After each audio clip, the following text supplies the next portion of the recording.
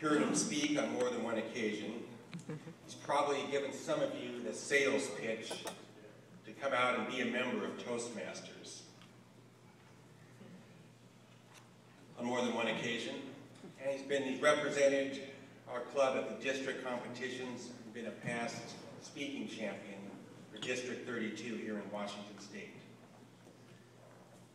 It will be a short, entertaining speech. The title of the speech is More. We'll now welcome up the speaker. Please welcome Dan Weedin.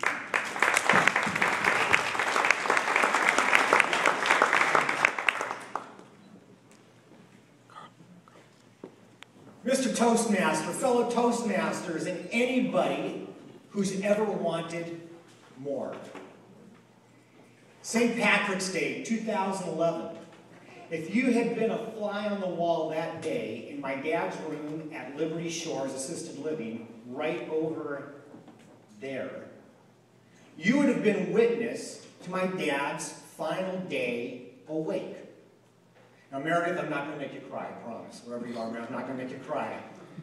His final day, hospice had been there. He had been dying from bladder cancer for the past 5 months.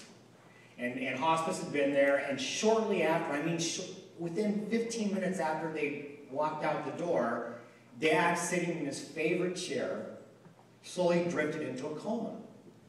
And we had been expecting that. In the room, besides myself, was my wife, Barb, my oldest daughter, Mindy, who ironically was studying to become a nurse, and my sister, Rita. And so I realized that Dad didn't have more time to talk to anybody else, to be able to say goodbye.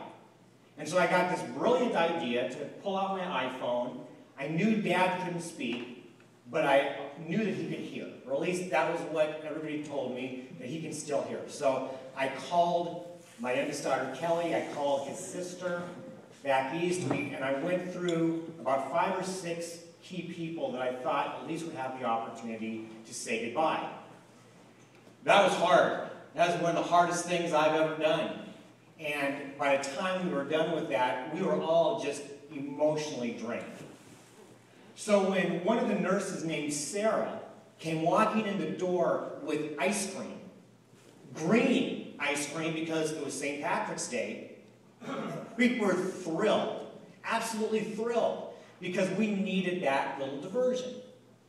So we had all this ice cream, and I'm standing up eating, you know, I just need to add some nervous energy. And unbeknownst to me, I dropped some on the floor.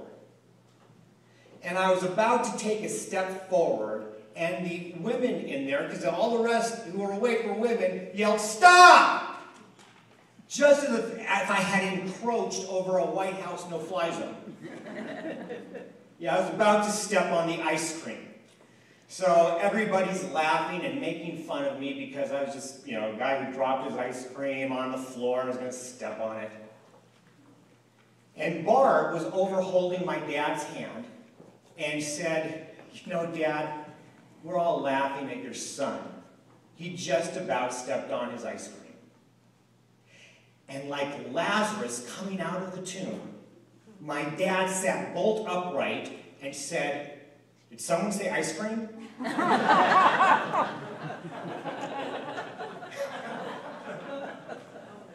We were stunned. I mean, he was serious. He was, you know, somebody said ice cream. And I said, "Yeah, Dad, we just had some ice cream. Would you like some?" And he looked at me and said, "Certainly." Because ice cream was by far his favorite food ever. And so, a little befuddled, I said, "I'll go get it." And I walked past the hospice people. They were still in the hallway upstairs. I said, "Who wants ice cream?" And they looked at me because they had just seen him. And they said, "Okay." So I said, "You know, he woke up and he wants ice cream." So Sarah said, who was one of his favorites, she loved my dad. She said, "I'll bring it down." Okay.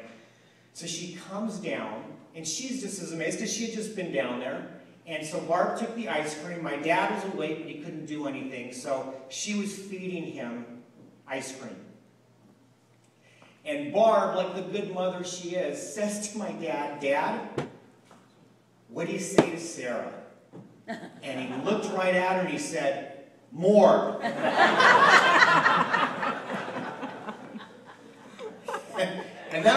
last word he said, and that was his final meal, which I thought was very fitting.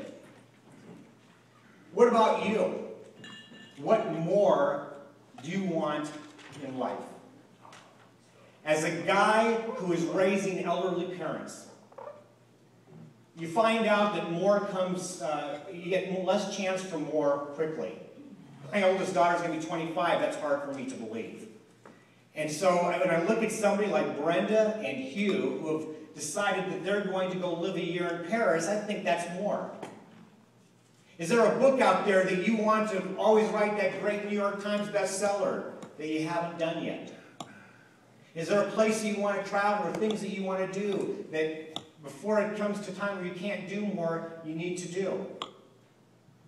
My encouragement to you is now find the time to do that, because you don't want to get to a stage where you can't do more and you run out of that time.